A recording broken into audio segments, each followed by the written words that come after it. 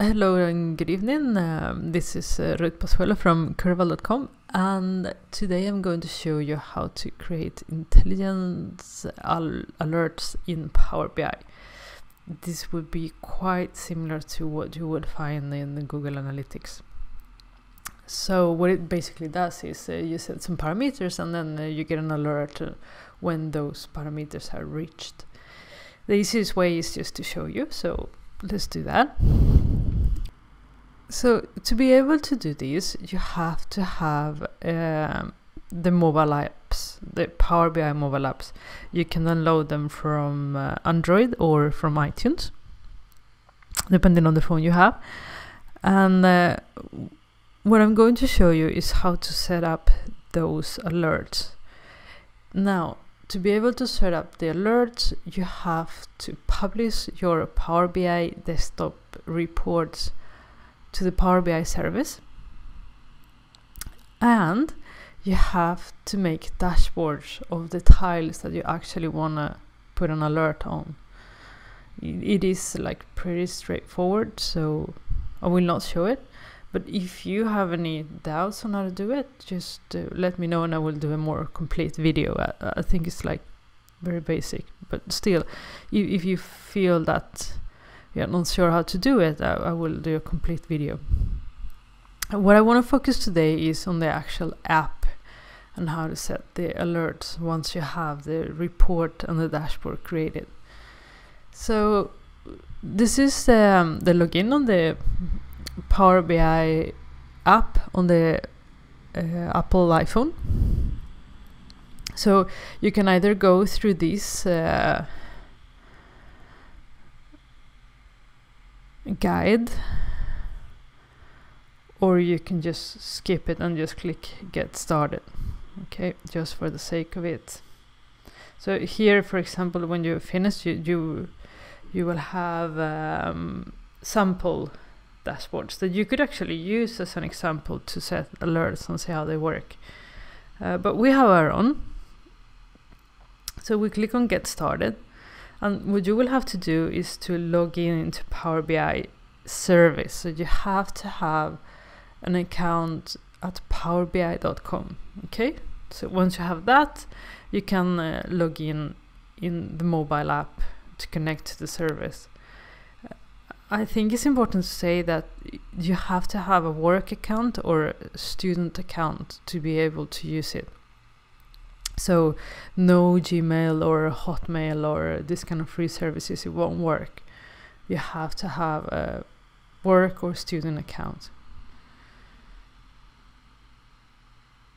Now I'm on a very slow connection, so I might pause the video from time to time, so you don't have to wait and see these slow updates. So now that we're here, we just log in.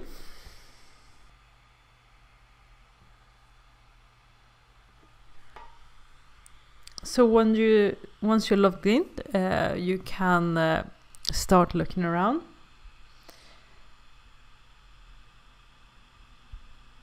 So, and here in Discover What's New, you can check what updates Microsoft has done, but this is not what we're doing today.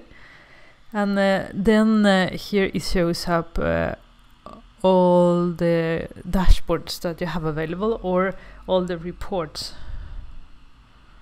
which is in there. So we go back to dashboards, and we're going to use the Adwords monitoring dashboard that we've already shown you. So if we click on it,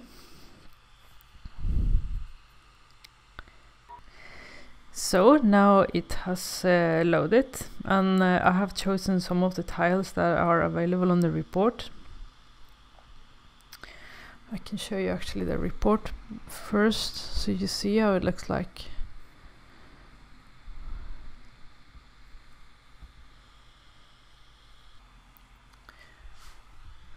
So here is our report. You have we have the cost of the ads, the revenue, the times they were clicked, and the number of times they were viewed, and then some actions that you need to take, and goal completions. So what I have done is I've chosen to get these, the cost, the revenue, the cost per click, times viewed, and times click on ads onto the dashboard to be able to track those. But you could have chosen any of them. So if we go back here and let's see, we wanna follow cost.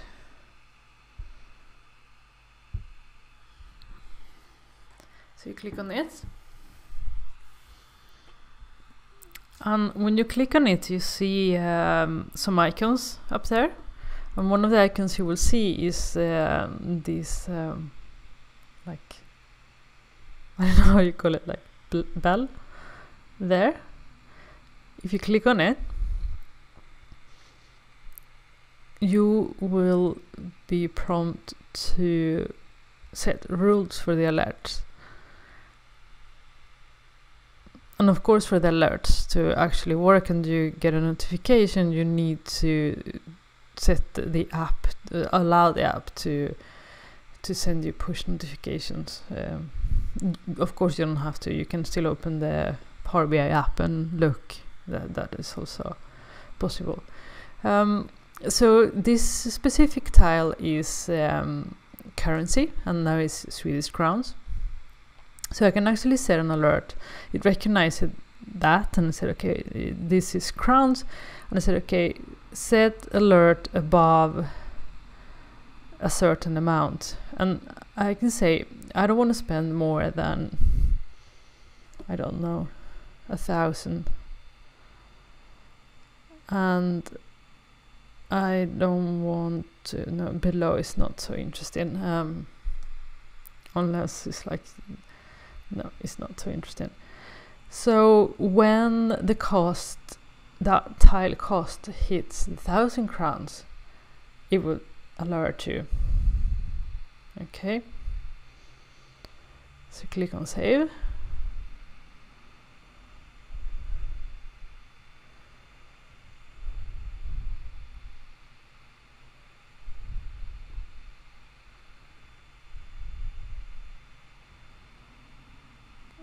And now the alert is on. You see that the bell has changed color.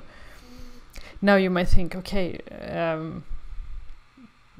if I run the ad for 1 week or 2 weeks or 3 weeks, depending on the budget you have set, you probably would reach 1,000 crowns, but it doesn't mean that you are actually paying for expensive ads.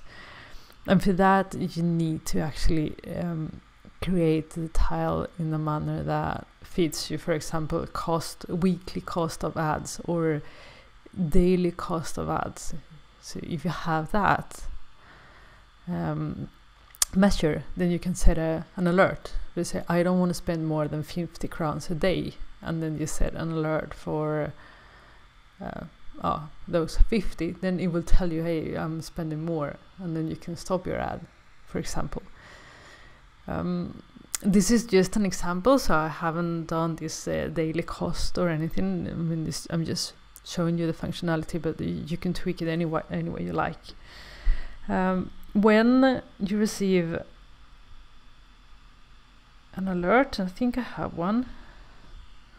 You go to notifications. This is an old alert that I had on when the number of new users to site was bigger than, then I wouldn't have an alert. And this is how you will see them. So you can use this not only to track things, but also to discover anomalies. For example, you could set up an alert for more than, let's say that your website has 50 visitors a week or a day, and you want to know when there's a peak. So you set like a crazy alert. You say, okay, I want to know when I reach 150. Maybe you're promoting something, or you're doing anything online or on social. So this alert will always be there, tracking that. And if by any reason, even if it's external referrer, probably there's a very popular and has authority that has referred to you, that is bringing you all that massive traffic, then you will get an alert. Of course, you will be able to see it too. But if you're constantly or daily looking at your website, but I think sometimes, you know, like spikes on site speed, that you might not look at that every day. So there are tons of useful usages for that. You could do it for sales, you could do it for cost, you could do it for just about anything that you think is important for your business. So I hope you like this video and this tip, and if you have any comments or questions, please let me know in the comment box. Subscribe. I publish a video a week, so you will learn new things together with me, and have a great evening. Bye.